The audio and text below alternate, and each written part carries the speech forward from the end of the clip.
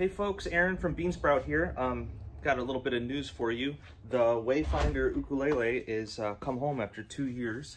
This is its first checkup and pit stop after being out in the world since October 2019. So we chose to do this because it was in Seattle and the next people are going to be on the East Coast, and so we just thought it would stop here on the way out. So to begin with, if you don't know about the Wayfinder, this is our musical instrument that our intention is for it to spend its life traveling the world, living with different musicians for a period of time. And it's just kind of a long-term art and music project just to see what comes of it. So to begin with, I wanted to also get a notion of how well the box was doing. So this is a plywood shipping box I made, and then the case fits inside.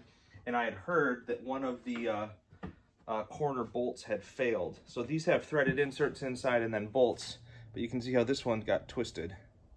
I have a feeling that not everyone who got this has the same access to tools I do, so I may need to rethink how this is done. These bolt heads are all stripped and they're all bent, so I'm gonna have to rethink that. I had in the middle here just 2 wood screws, and that actually didn't strip out. So I think I might plug all these 4 bolt holes up and just go to wood screws. I think 6 wood screws are gonna work, and each person who gets this case only has to open it and close it once. So I don't know, I'm thinking about it. I don't wanna have a latch because it's just gonna break anyway. So that needs to be dealt with. Also inside we have the, we got back our little book where we asked people to write and draw and add art to it. And it's been really beautiful to read through this stuff. There's some highlights include Daniel Ward's, whoops, can't see because of the light. Daniel Ward's The Wayfinder song, which is super fun.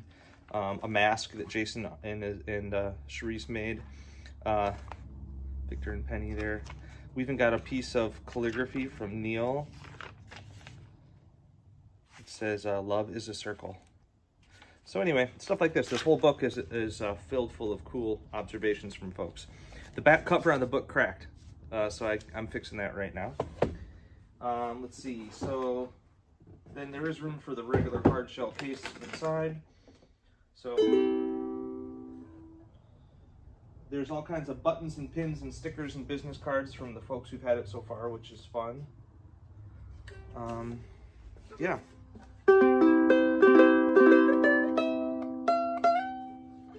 It looks like nobody's changed the strings, so I'll do that. And then I think I heard on a couple videos a little bit of buzzing, so I might look for some buzzing on this. But the top is Douglas fir.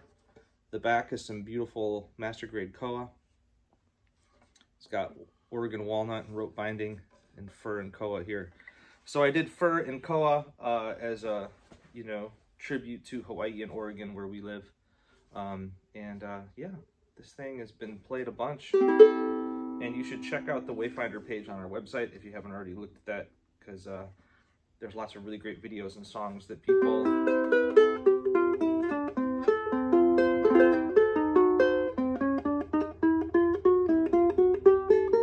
Maybe it's not buzzy. So it'll be home for a couple months. I'll use it a little bit on some of our upcoming things, and then we'll send it out in November again to hit the road. Cheers.